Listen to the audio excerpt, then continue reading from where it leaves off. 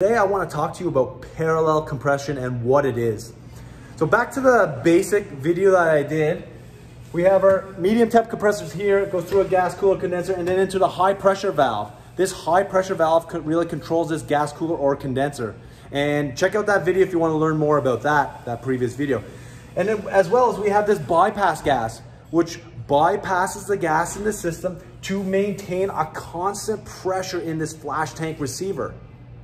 Because you always want good quality liquid going out to those medium temp and low temp cases.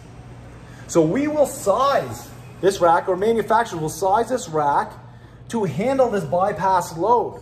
So that is really doing not any useful work. We're just bypassing 20, 30, 40, 50% of the system load to maintain a good pressure in here.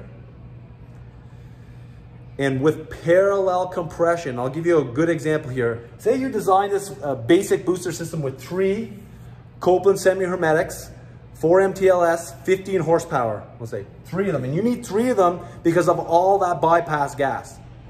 If you went with parallel compression, instead of bypassing this gas back into this medium temp suction, you will bypass this gas into a separate compressor, like an interstage compressor. And now, instead of designing this rack with 3 15 horsepower Copelands, you could potentially design it with 1 5 horsepower and then 2 15 horsepower. So that's pretty cool, because now instead of wasting all that energy going back into this medium temp suction, now it's useful work. And let's take a look at the enthalpy diagram here. So right here. So if we take a look at it here, we take a look at the medium temp compression right now. We have 1 to 2, and this would be the 3 15 horsepower compressors. Because we're taking all this load from the flash gas. Here's your high pressure valve, dropping it out of the transcritical range, and we'll get back into the subcritical zone. Here's our flash tank or receiver, and then here's our bypass right here. So we're bypassing all this as, we'll say, 34 Fahrenheit, and then we have to drop it down to get into that medium temp suction. But with parallel compression, instead of bypassing it, then dropping it down to that 20 Fahrenheit, say 400 PSI, we will now go from here, which is 10, and we will use the parallel compressor to pump and do useful work.